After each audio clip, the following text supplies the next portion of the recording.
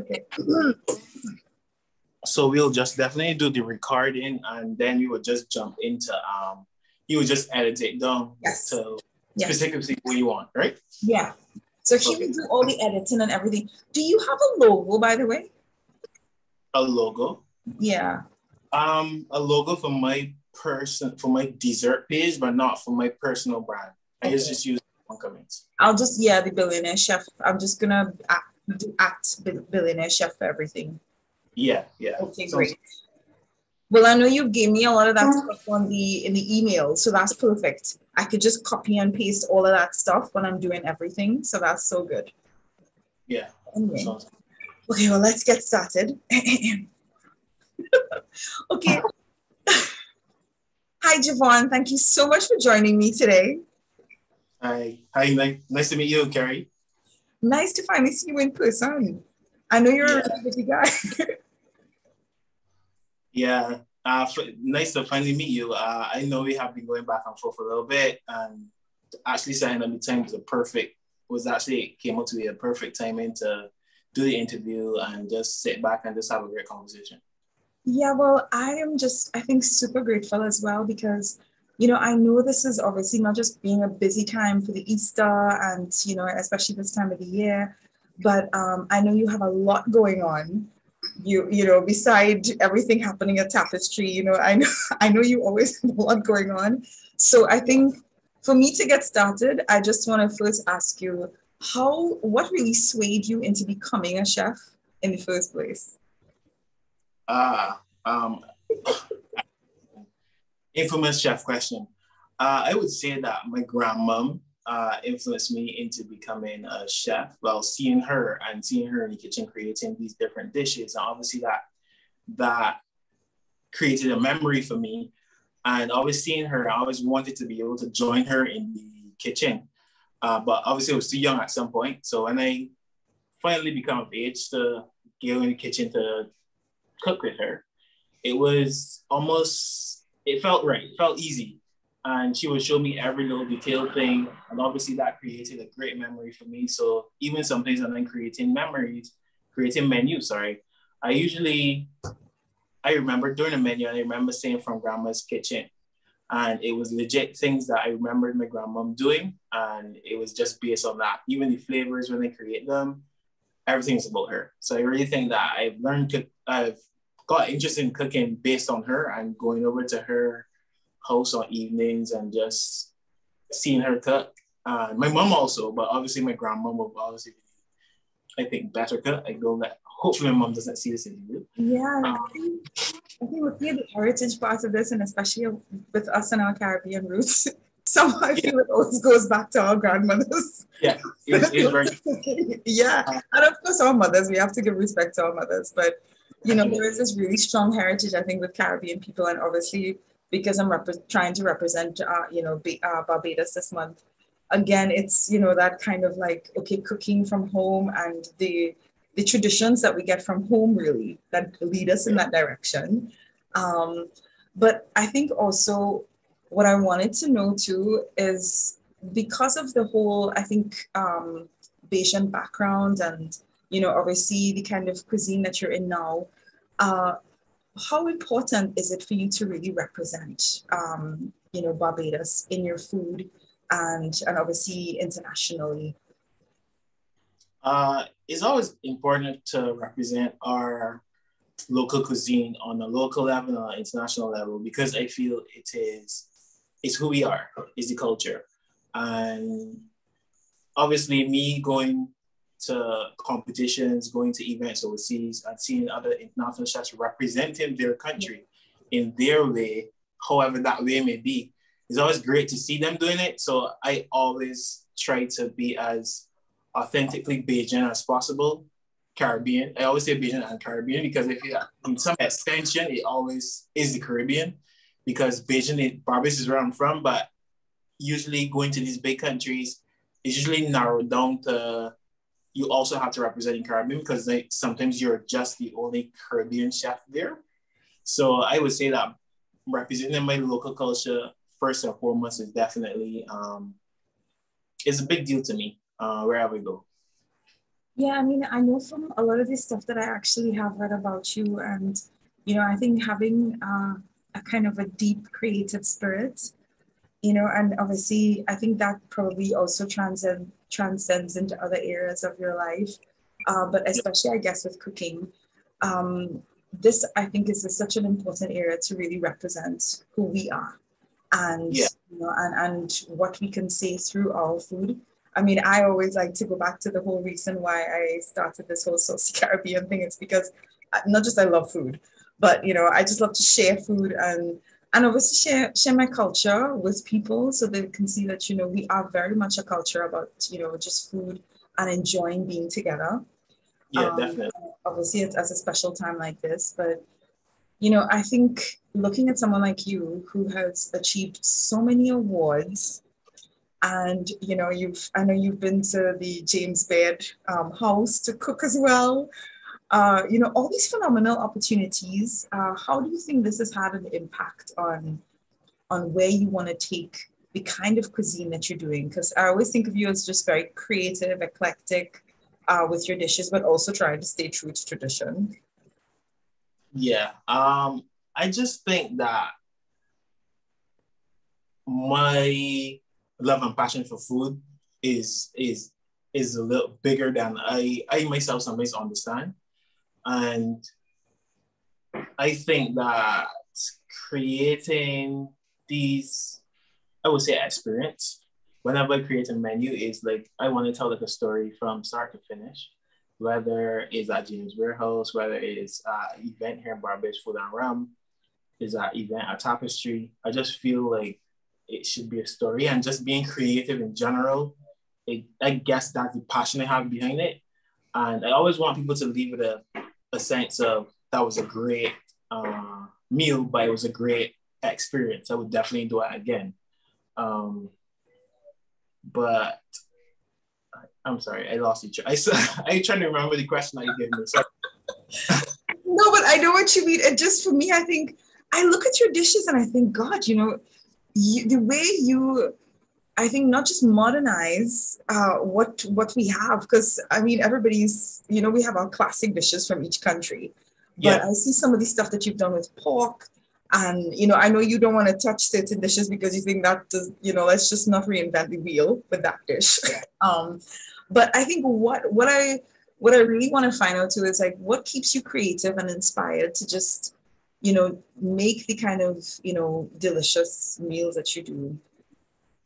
um, I would say I like creating great menus, and usually when I do a great menu and I and it's a success on the night or whatever day I decide to launch the menu, and everyone receives it well, and everybody's all giving me all the praise.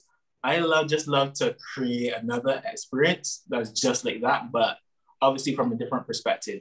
And most of my staff know me as when I create a menu, I do not ever revisit the menu.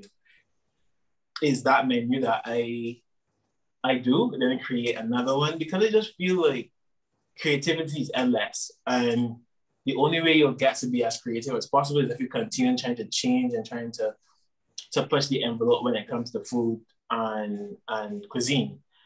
In terms of the creativity aspect, I just like to deconstruct and reconstruct food, but I don't like to reinvent the wheel. There's a big difference in trying to reinvent the wheel, and to be Yeah. honest, isn't It's a a wheel balance. to reinvent. Yeah, it's really a balance. And I think, It, yeah, that's what I can see from, like I said, from all the research that I've done in everything that you've been trying to do. I yeah, also really like the fact that I think being in that position of a restaurateur type of role as well, and yeah, really putting emphasis too on what your customers like and getting that yeah, feedback. So it kind of marries well, I think, with you doing what you're doing and creating what you're creating, but also gaining some feedback from the people that you're actually with, and you're trying to also expose them to something, because I see so many favorable reviews, obviously, that's been written. I can't wait to come to Barbados and try everything.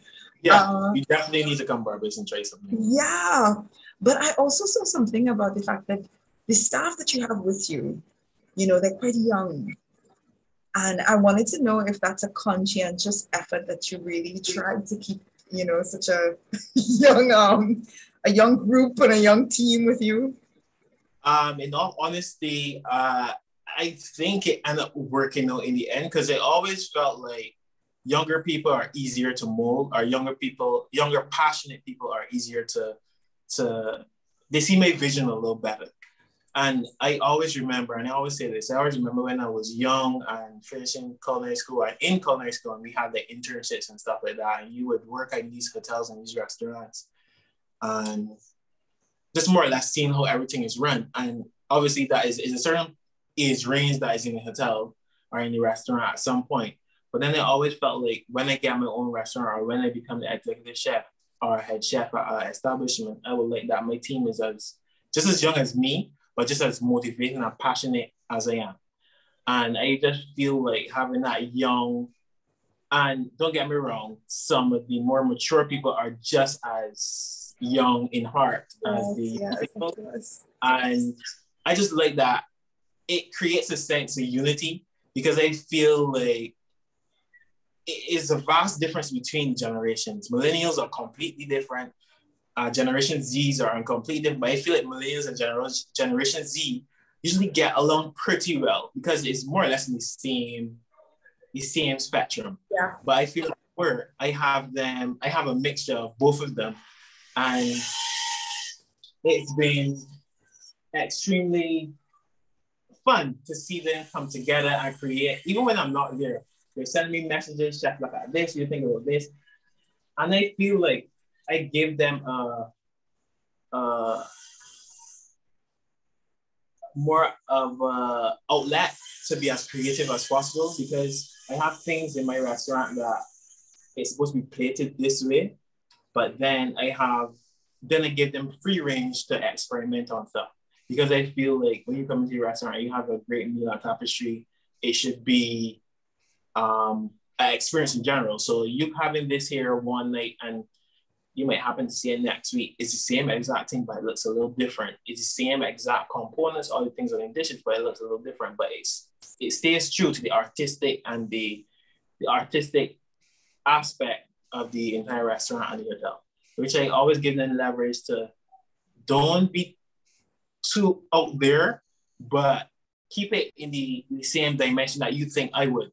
Yeah. And I think they balance that pretty well when it comes to plating the food, because I always tell them people eat with their eyes. Regardless of however you feel, people will eat with their eyes. If something looks a little iffy or isn't well presented, I find that people might hesitate and be like, okay, I might not want to try that. But if something comes greatly presented to you and it's on the table and you're just like, oh, it probably tastes bad, but it looks really good, people are just like, I would definitely try it, just based on the visual effect that it gave them. So I always tell them, people eat with your eyes, you definitely got to give them the wow effect as soon as they come to the table. And the plus is usually when it tastes really, really good. And the food actually tastes, well, not actually, the food is really good. Well, I think this is the whole thing about passing the torch, and obviously, I think incorporating that whole, useful element to it, because I've had so many conversations during this month with different people, and obviously focusing on Barbados and all the things that have been happening so much recently in the country growing and just getting, I looked at, I think the Zagat rating and the fact that Barbados has so many restaurants. Now that Corona is slowly, well, not quickly passing us by, yeah. The hotel industry and the restaurants can be like, we're getting a break now. It's just great to see that a country like Barbados remains really competitive with the... That's one thing I would say. Bajans are very competitive. Yes. Love that. Yeah, well, of course, my last question always has to be, is everything okay? Everything is okay. I just got a neighbor. My neighbor is building a house. It's this huge house that he's building, and that's always got work. That's typically the Caribbean. There's always something going on, somebody building something. Yeah, it's always somebody building something. So I wanted to pull in the window just in case I muffle that song a little bit. Just give me a second. To hide the fact that, I need to let everybody know that you're in the Caribbean so they can be jealous, So, if you want, I can let it stay. If you want, I can let it stay. No, it's fine. Well, my last question has to do more with you and what's next for the Billionaire Chef, because I just see the sky's the limit, really. And what do you see happening really for you, and where do you want to take things? Not just Bajan food, but just you. What are some of the things you want to do? My plans are to really just keep creating and challenging myself and mentoring the younger generation of honestly, because I just feel like you have a lot of knowledge and it can only be passed on. I always tell people there will only be one Javon at the end of the day, because Javon sees things in his own lens, but you can definitely grow from certain things you see Javon doing, and you can twist it into your own perspective. In terms of doing something, I am working on something very special, so everyone can stay tuned to that. But I always have something going just to keep me motivated, because I feel like sometimes I get a bit boring when it comes to the whole culinary. It could be boring, especially in a hotel setting, and it has nothing to do with the hotel. It just has to do that. That's the setting there is. Because obviously with the hotel, you're more catered toward guests and rooms and stuff like that. But it could be a bit monotonous based on the setting, if you get what I mean. But at Tapestry, I try to change that whole thing. I try to keep it fresh and refresh and keep staff motivated. I always want to try something new. But I just think that I for one never saw myself as being a mentor. But I remembered I was on Facebook. I usually don't check my Facebook messages as I should. But I remember my old school principal, he's sending me a Facebook message. Really felt so strange. And he was just like, you're doing great stuff. No, he came across an article of me before I even saw the article. I can't remember doing the article, but I remember, so when I read through the article, I remember, oh yeah, I did answer these questions. And then he was just like, you're a great mentor to the younger people. I really need people to see this. And even my old culinary school, everybody is like, they want me to come back. And I always say that I like to come back. And I always like to come back. It's just the whole timing and schedule and stuff like that. But I really think that taking the time out to mentor the younger generation and being an example, really and truly in the culinary arena and field for younger people to look up to and say like, well, look at Javon, he's shooting for the sky. And as a Bajan chef, I really think that it's great to see, because usually we were accustomed to seeing like expat chefs coming the country and take over these big hotel chains and these big restaurants and stuff like that. And now the local chefs has really step up to the plate, and like they are the ones leading these teams and leading these restaurants and hotels and just pushing the envelope continuously with food and the culinary. So I just really think that in terms of the local chefs on the island, I think that we are doing a very great job in terms of like just being up there with the best of the best of the world. And I just feel like we have a great culinary offering in Barbados. Because like I tell you, we are very competitive. Mm-hmm. So trust and believe when you go to a restaurant or a hotel, the chef would definitely try to make it a great experience from start to finish. This is why I think with you though, people, I won't say just people, but chefs like yourself, it's really integral for someone like you who has a kind of a, it's a culmination of this desire to be creative with an understanding of what it is to have a restaurant, with also a desire to mentor. There's so many like different kinds of chefs out here. And, it just takes that right kind of combination to be able to spread that and encourage, you know, the younger ones to actually get on board with that, because they can actually see, hey, I can look at Javon and I can see there's so much possibilities for me. I can do it. I need to put in the hard work. You know, I need to follow because I know you didn't get there just by luck. You know, there's a lot of hard work, a lot of hard work, you know, and a lot of dedication. So, you know, what would be a little bit of advice that you can, you know, just share to young people, you know, wanting to follow that path? I think that you have to want it. You have to be serious about where you want to go and where you want to see yourself. Because I feel like when I was 16, 17, and I had my internships and I was in culinary school, well, finishing culinary school at 16, well, yeah, in culinary school, I was taking my money that I was earning and buying cookbooks. And my mom and dad could tell you this, I would just go in Sheraton, the mall, or a store, and I was just buy cookbooks. I'll come home and I would dissect the entire cookbook in terms of fitting it towards Bajan food and towards ingredients that we have here locally. Because half the ingredients in these books, I never seen in my entire life at that age. And so when I bought the cookbooks, I was just trying to more or less improvise certain ingredients with some and then doing it totally differently and then trying to execute it to that level or putting my own little flair on it. But I just think that younger chefs just need to be as invested and need to be and take it seriously. Because before I felt that people never take chefs seriously. I think now people have a vast more respect for chefs in this day and age. But you need to apply yourself. You need to want it. You need to put in the work, put in the extra to stay up late. My staff always made fun at me because they're just like, they could only imagine how you write menus because they have a whole collection of menus, different stuff that I could pull from different stuff. So they were just like, "Sir, chef, everything is always something new or refreshed." And this one staff in my head, she said, I could only imagine how his mind goes when he coming up with this stuff. I told her it's a very weird thing because something I might be sleeping and I'll be sleeping and I have some strange thing just come over me and I'm just like, okay, that's a perfect combination. I might be working on something and it come to me in the middle of the night. I would get up, take out my phone and put in my notes, or I would open my laptop and type it in.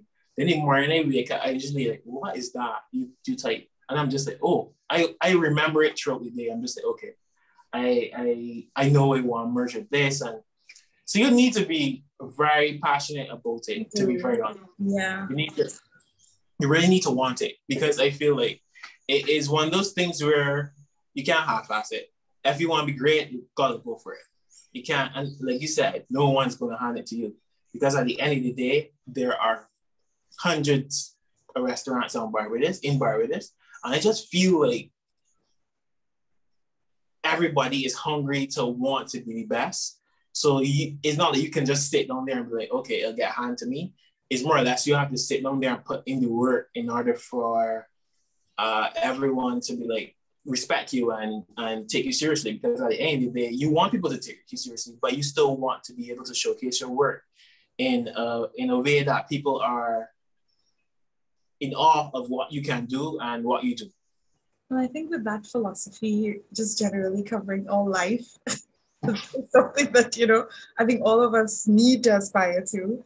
But I just want to say a massive, massive thank you, you know, for just joining me, you know, in this interview. And I guess just sharing your story as well, because one of the great things that I wanted, not just for this month and for the whole representing Barbados, is just that the Caribbean and also for people who do enjoy cooking and enjoy sharing a meal together, it's people like yourselves that actually make a difference on so many levels. And I just want to say a huge thank you from a Caribbean person as well for all you guys putting in all that hard work out there. Yeah, thank you so much for joining me. It was such a pleasure. It was a pleasure. It really was a pleasure joining you. Hopefully we could meet up and we can have a great event overseas sometime. Yeah.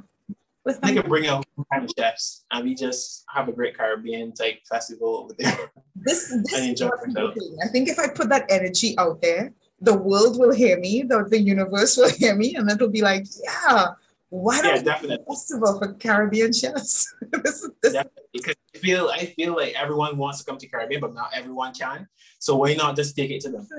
Take the Caribbean to them. Europe especially is really missing that. I think they would just, devour everything. But anyway, thank you so much again, my dear. Okay, thanks. It was nice chatting with you. Bye.